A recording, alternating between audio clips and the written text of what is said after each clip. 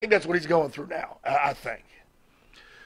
So I'm going to go back a little bit. I'm a big television guy, and I love the Young Rock. And I'll be honest with you, all the stories they were telling, I had no idea that you had that involvement with the Rock. First, I want to talk to you about your relationship with Rocky's father, the great Rocky Johnson. Can you tell me anything about Oh that? my God, yeah. He was like a second father to me, but the one that let me drink and smoke and do whatever I wanted. But what happened was, like I said, I'm the world's worst at years. Maybe 85, 84, 83. I don't know. But years and years ago, I was working for Bob Geigel in Kansas City, the old original NWA. Central States Territory it was called at the time. And Rocky was there. And that's when I was just getting my feet started trying to manage. Um, so Bob Geigel would just have me in a suit and sit in a chair in the corner and don't do anything. And if it was time for me to do something, get up, do it, go sit back down or whatever. And Rocky knew I could do a hell of a lot better than that. I was active. I could run around the ring. But Bob Geigel was like, the old school. And God bless Bob Geigel. I loved him. God rest his soul. But he was old school. I mean, if he was still alive today, he'd probably be 100 years old. So Right. um, he didn't go for the entertainment type thing. Well, Rocky knew that was where I should be, what I should be doing. So he goes, why don't you come to Hawaii and work for the my Vias? I'm helping doing the booking over there, and we'll let you manage over there. Well, that's when me and Rocky became very tight. I was over there managing and running around and doing all my, stuff and getting over. Because I ain't gonna brag, but I was pretty damn good when I was young. That's not really bragging. It's me just being confident in my own abilities. I was getting over. Um, Lawler came over to Hawaii in whatever year it was, and asked Rocky if I could manage him that night in the event. Lawler loved the way I managed him because Lawler was the bad guy, the heel over Mm-hmm. there. So one thing led to another, and that's how I wound up getting my break in Memphis. So I went from Hawaii to Memphis. So Rocky was instrumental in how things just you know what's the old song, chain of events, cause and effect, chain of events, all the chaos makes perfect sense. And Rocky and Lawler, it all came together because of Rocky bringing me to Honolulu from Kansas City. So that's how that began. And then, of course, Dwayne, The Rock, the great one, Rocky's son, of course, everybody knows. There's no spoiler alert there, and uh, not long after that, Rocky came to Memphis territory with Dewey, his son. And a lot of that is portrayed in the show Young Rock, but Is that realistic the way they portrayed it, or is it kind of just well, like no, it's freedom? it's realistic, but they added comedy and things that didn't actually happen. Right. But in theory, it's all realistic. Just what's the word? Embellished or exaggerated or whatever. But yeah, Rocky asked me, could Dewey live with me? And I said, yeah. Rocky went off and did his thing, and Dewey and me.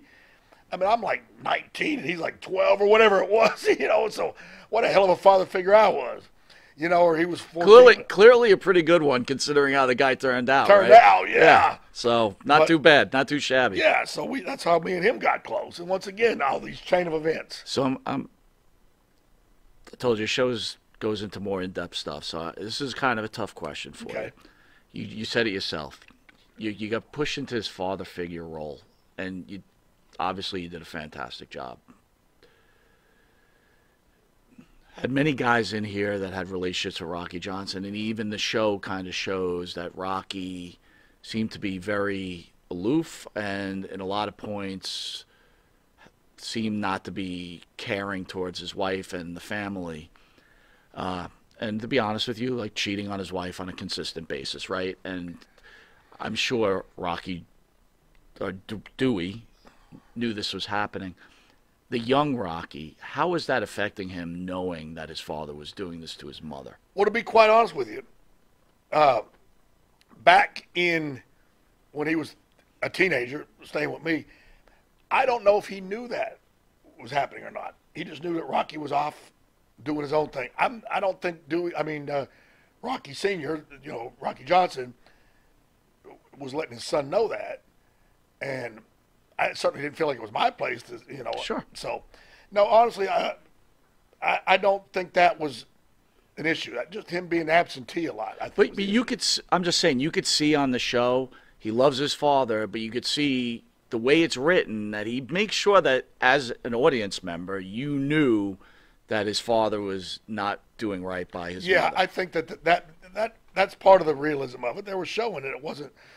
This might outdate me, but it wasn't the Ozzie and Harriet family or you know what I mean. One of those shows where Beaver Cleaver family. Yeah, it wasn't obviously, but the show itself, as you asked a minute ago, going around back around to what you asked, was it realistic?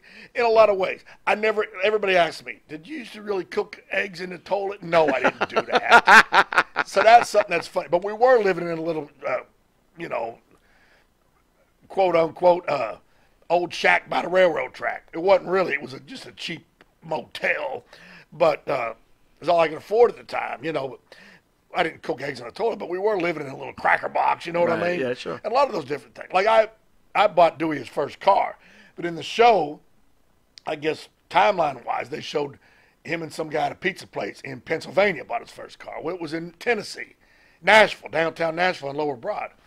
We got him his first car, but they changed that for whatever reason. I don't care. I mean, I didn't get it, but I mean, I was okay with it. All right. But yeah, the show itself was, like I said, there was a lot of embellishments, but other than the car purchase thing, most of it, at least the parts that I was involved in, were accurate but embellished. That'd be the best way to put it. Now, was he a troubled, like, they also portray him as a troubled teen, and now here you are in his father role. What kind of pressure was that on you? Well, let me put it like this: I was barely out of my teens at the time Right. too, and this ain't like I'm talking on Dwayne. He would tell you this himself. He even had him put it in the Young Rock show. Hell, he would go out and shoplift stuff, and he'd come in and say, "Oh yeah, the guy at the store knew who I was because of my dad. So, he gave me this shirt, or he gave me this camera, or he gave me this." I didn't just fall off the turnip truck. I says, "Okay." I says, "Well, back then I used to smoke cigarettes. I don't now, but I said, okay. Well, next time you go to the store, see if the guy will give you a carton of whatever I was smoking at the time. And then it's I'll give you a case of beer. Right, right. And, of course, I was like, Jesus Christ, I know what you're doing. Right. So I wasn't much of a, You were enabling, right? yes, but we grew out of that, of course. Right. That's great. Oh my God. So, how's your relationship with him now? Do you still Fantastic. have a relationship? Yeah, matter of fact, my phone kept texting. I don't like to. I'm going to see it, make sure it wasn't him. 'Cause that'd be very interesting if it was. No, it wasn't. But yeah, he texts me on a regular basis and sends me voice text, whatever you call it, voice memos, and we stay in touch. Yeah, we're very close. Like he's one of the 5 people in this world I would die for, and I really mean that. On the Dan and Benny show, you tell a story about him getting you a truck, right? And I Yeah. really love that story. So, for fans that didn't hear it on that show and tune into this show, could you tell that story again? Yeah, and also the people can see this, the story I'm telling. Yes. Just Google it on YouTube or whatever. I'm not technical. All over. You got it. Yeah, but basically, Young Rock season, I believe it was season 2, it might have been season 1, I can't remember, was being filmed in Atlanta, which is only like 6 hours from Memphis, give or take where I live. So they said they're going to put me on a little cameo on the show. It had to be season 1 because Ryan, the actor that plays me, wasn't even in the picture yet. Downtown Bruno Right. wasn't in the picture yet. It was still when he was a child or whatever. So they had me be an audience member, like the grown-up Dwayne was running for president or whatever, if you've watched the show. And they had like an audience, like hollering out things to him or whatever. So they just had me, like an inside joke. I'm in the audience. Hey, you, or whatever I said. I don't even remember what I said. So anyway, that's what I was down there for. And truthfully, for me to get a little payday, he was throwing me a bone. That's great. So I got there the day before for wardrobe fitting or whatnot. And Now, you guys were filming in Australia, though, right? no, that was season 2 when the pandemic hit. Gotcha. I Okay, go didn't ahead. go. Yeah, all right. I did all mine on Zoom. Okay. You zoomed it, huh? Oh yeah. But season 1, they just brought me down to Atlanta. So then Dwayne says, "We're gonna have them, interview you and me together as a reunion. I hadn't seen him in like 7 years or something at that time. So we were talking. He goes, "Tell the story when you and me got together and you got me my first car." And we're talking, and the guy's filming it with the camera. And about that time, this truck comes driving in right into the thing, and I'm thinking, "Oh God, we're gonna do this all over again." I just thought it was some random person drove the truck into the shot. And he goes, "Well," he goes, "you bought me my first car, so now I've got the opportunity to repay you by telling you this is your brand new truck." I almost fell on the floor. I mean, I literally cried. Sure. Bought me a brand new truck, gave it to me, lock, stock, and barrel. And I said, "Well, what do I do now? Do I drive it home?" He goes, "No, we're gonna have it put on a flatbed truck and bring it to Mississippi."